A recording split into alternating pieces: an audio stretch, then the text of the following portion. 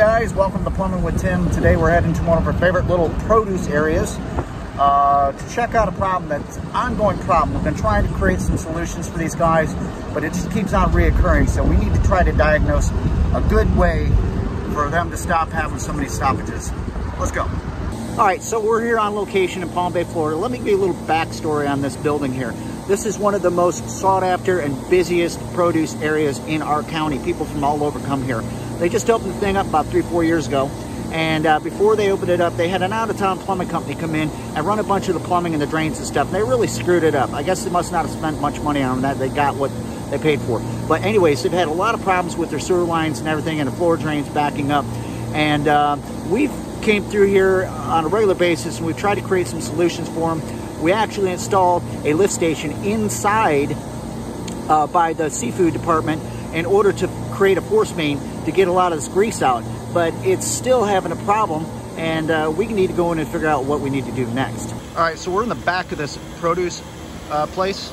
It's a pretty big building.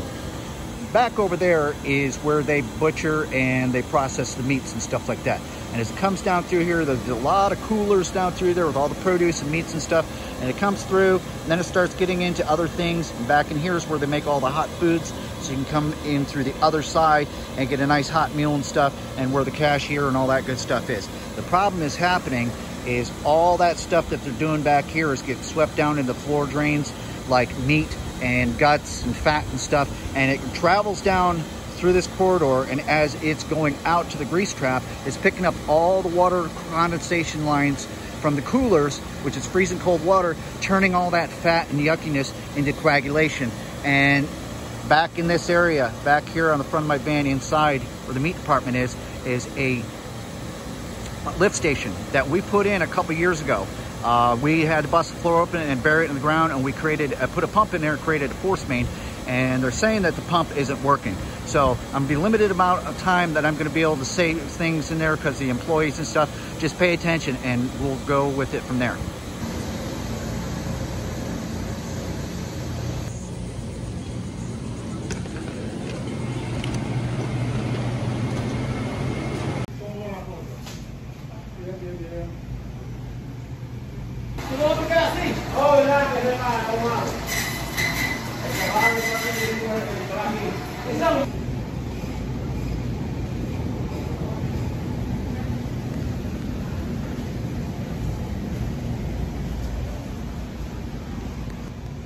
All right, up underneath here is a lift station.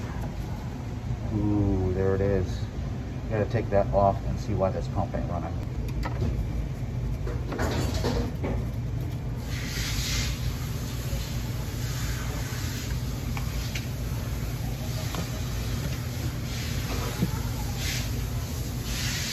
Thank you.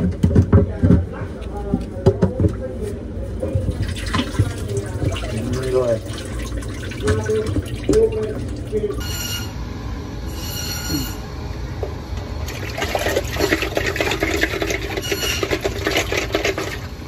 Look at the size of that cake of grease. Look at that. Oh, look at that. All right.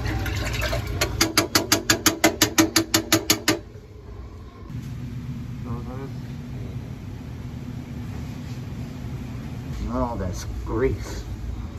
Trying to knock some of the stuff down. Look at that. Big old cakes of it. Oh, look at that. Oh, yummy. That big old meatball. Pump pulled. Let's make sure it's running. Let's pull the float up.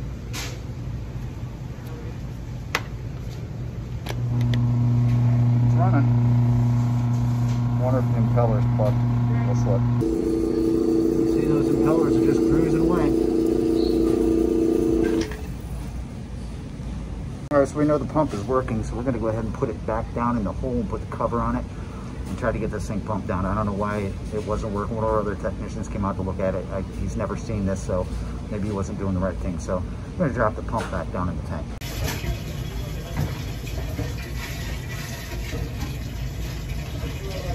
Let's listen for the pump to kick on.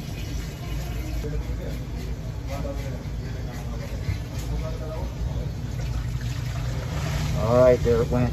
Pump just kicked on. So turn the water off. Pump is pumping all that stuff out. See down in there.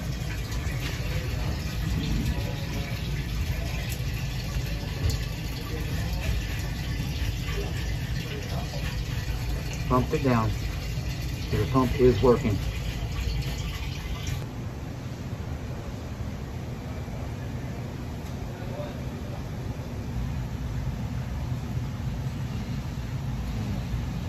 Whoa.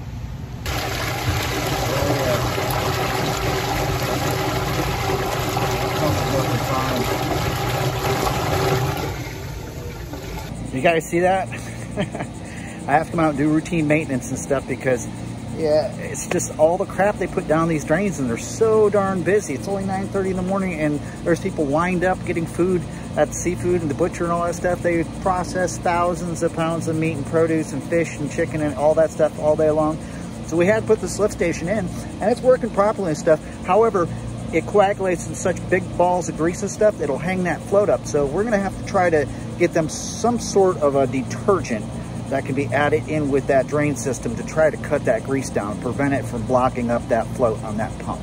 Grease. Look at that. Ugh. That's all the time we got for this one. Thanks for joining the adventure. Leave a comment down below and let me know if you've ever run into something like this before.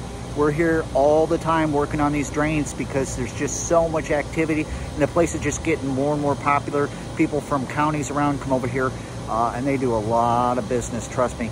But there isn't any other way to go about doing it. The only thing I can really suggest at this point is to, like I said, add some sort of detergent to the drain system to try to cut that grease down, because it blocks up in such huge amounts and clumps.